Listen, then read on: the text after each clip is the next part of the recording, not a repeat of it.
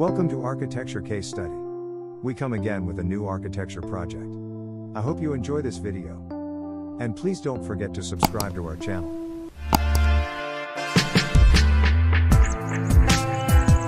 Our project name is Bazzotti House. Architects, Saboia and Ruiz Arquitetos.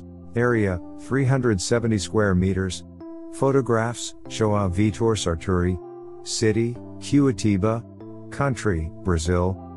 A middle-aged couple with 2 young children asked us for a project. They wanted to live in an open house and, at the same time, feel protected. They wanted the spaces to be integrated, without being overly large. They wanted a yard full of plants, an orchard, and a vegetable garden, and to be able to spend their evenings looking at the stars and the city lights. The land was narrow and deep, 15 meters by 45 meters, with a slope of about 9 meters between the street and the back boundary, with privileged views of the entire city, including the Serra do Mar. This is why the neighborhood where the house is settled is called Vista Alegre, joyful view. The north is facing the back of the plot, and the best views are to the south. The strategy, then, was to think of a solution capable of solving adequately the solar incidence in all rooms and to explore the views that the place offered. At the center of the house, a patio was created, linked to the east face, allowing the sun to enter, from dawn, all its rooms. This enclosure, transversal to the side garden, breaks the linearity of the plot.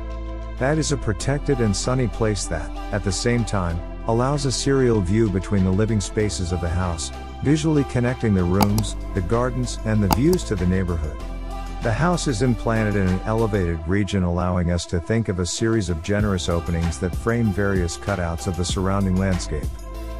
Protected by a large front cantilever, the first floor incorporates the garage and 2 access options to the house.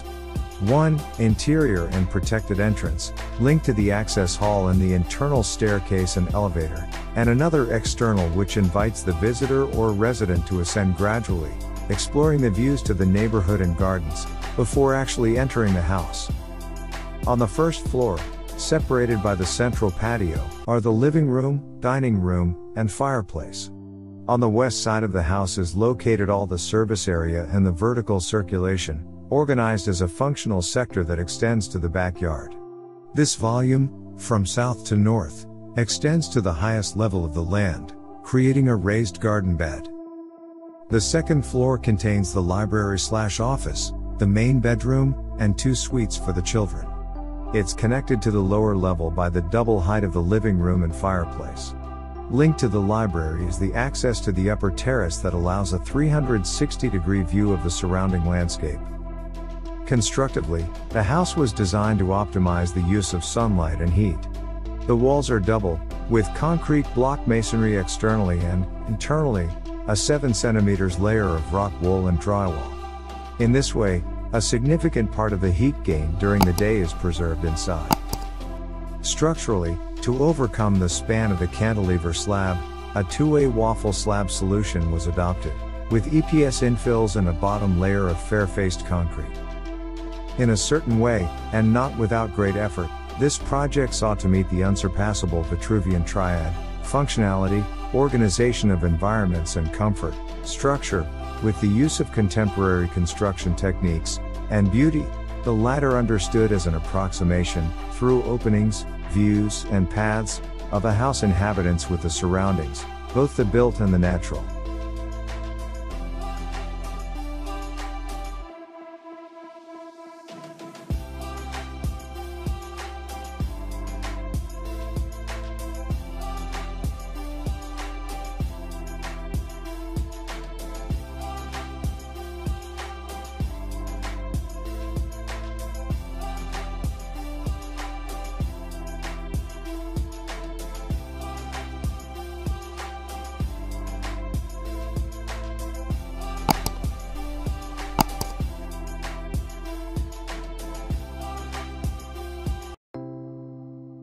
Thanks for watching this video.